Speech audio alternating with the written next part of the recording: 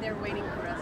This delegation is from Earth Caravan. It's a global interfaith organization wanting to bring peace, happiness, and healing to the world.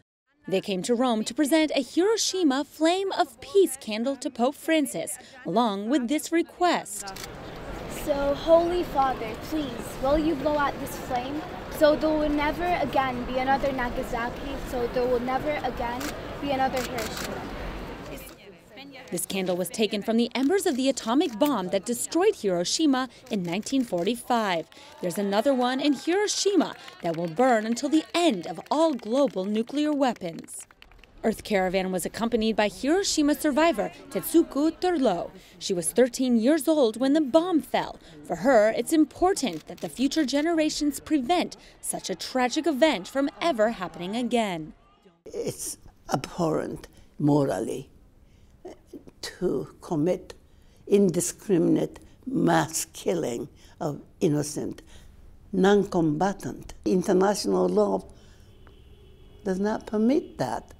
The soldiers fight against soldiers, but fighters don't kill women and children and babies and elderly.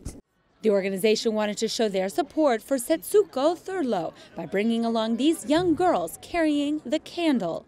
So as a symbol, we've brought 4 12 and 13-year-old girls with us who share her wish for the end of nuclear weapons in the world. My daughter and I came to show support as part of the Jewish community. So the 4 girls that are here are from 4 different religions and 4 different countries. Earth Caravan was originally started by a Tao Sangha Buddhist community. It uses what tragically happened 74 years ago in Japan to prevent all forms of violence and injustices globally.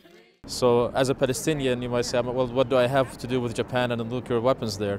But it has been wonderful because the Earth Caravan has also been able to give me a voice as a Palestinian in my struggle to end occupation and to bring peace to the Middle East. While in Rome, they'll also be meeting with the mayor of Rome, Virginia Raggi, and speaking to school children in Supino as a way of promoting their call for peace across the world.